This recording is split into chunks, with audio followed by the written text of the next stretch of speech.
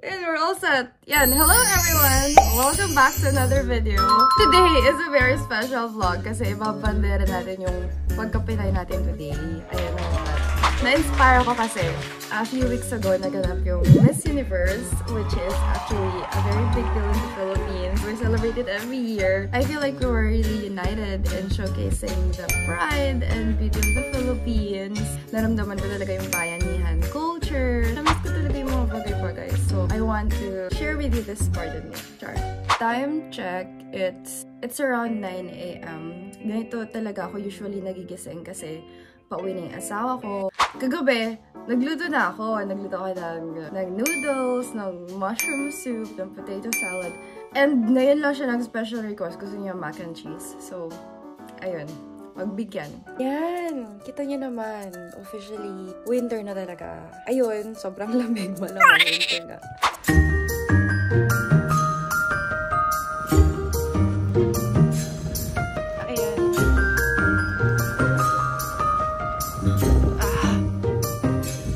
I'm at McDonald's right now. Papunta akong embassy kasi paprocess ako ng mga papers.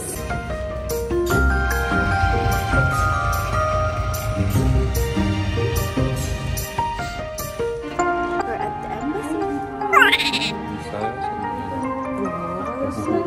What's up? You just...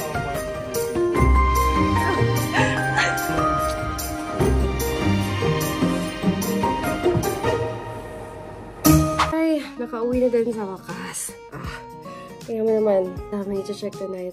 Pero in fairness, nakapagluto ako. Nag-prepare ako ng steak, ng yung pasta, yung parang pomodoro, yung maraming kamatis. Yun talaga yung favorite ko. Tsaka pumpkin soup. Wow, Pinoy! Hindi! Nag-taste lang ako. Pauwi na siya, nagugutom na ako. So, ayan, pag-uwi niya, kainan na. Eating time. Upo ka!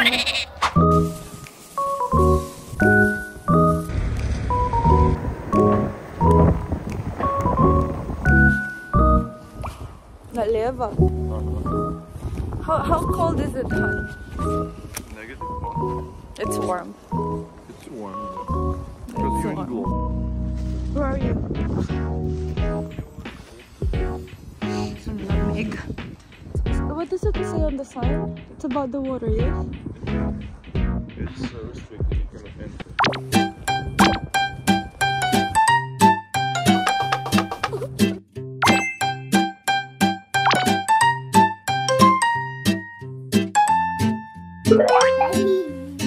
That's ugly. It's in history, son. Don't, Maxim.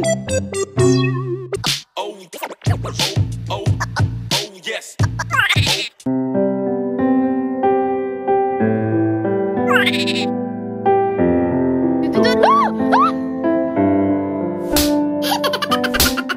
So, ayun, kakatapos lang namin lumabas. It was so nice. Wala siya nagutom. So, kapatikin ko sa kanya yung pancit canton galing sa Philippines. Thank you so much, Lina. Ayan, ginawan ko siya ng pancit canton. Wait lang. Ito yung pancit canton.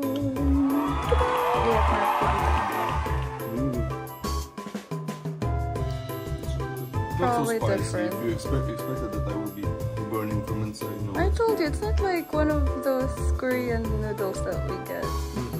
Do you wanna see my office? Paskong Pasko. Nung birthday ko, nagpadala sa akin si Mami ng bag. Tagal na so close na sila dito sa Moscow. So pinadala niya straight from the Philippines. Pero sana next time, ako na yung bibili para sa sarili ko. Tapos kasama nung bag, yung mga binili niya nung nag-birthday trip siya around Asia. Chocolate. Thanks, Mommy! So, pag weekend, nakakatawag ako, may time ako para mag-catch up kung ano nangyayari dun sa bahay. So, dapat tatawag ako habang hindi pa tulog yung mga tao, lalo na yung lola at lola ko kasi maaga sila nagtulog mga 9. Ayoko naman ma-istorbo, so I'm always minding the difference kung ano man yung nangyayari dun sa kabila. Ganda! Ano sa mga mga na? Kurot yung ko ako ng great-grandchild. Gabi, mo din. Great run na bitaw. Wala, dali ka. Dini sa mga anahan.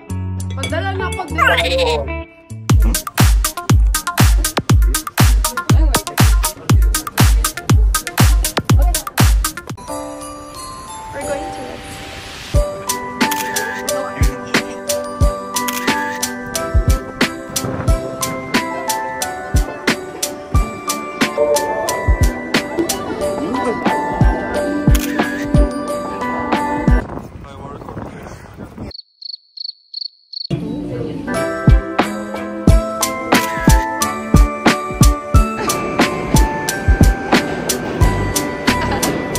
The following day. Happy New Year, guys! Dito ako sa labas. Dito actually alam kung saan ako, pero hahanapin natin. Wait lang, maling exit yung nalabasan ko. Diyan tayo papunta. Finally, we're here at Alexander Garden. Alam niyo yung pag naglalaro kayo ng video game, tapos may pupuntahan kayong building, and ang daming mga guards sa bawat sulok. Yung mga kailangan yung i-headshot. Yun yung view dito. Exactly. Yung maganda dito sa Moscow, kahit madaming tao, sobrang linis. As in, walang basura. Tapos, disiplinado yung mga tao.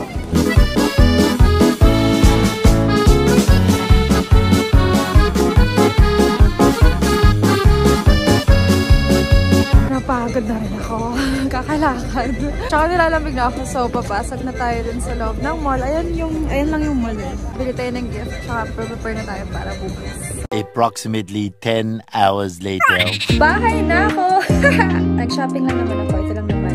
So, ganito lang ako pero malulosal na tayo kasi hahanda na tayo for New Year. Pinamis ko sa husband ko na ang New Year talagang Russian yan. First time ko maghahanda ng holiday salad and everything else. So, I'll see you in my next vlog. Bye!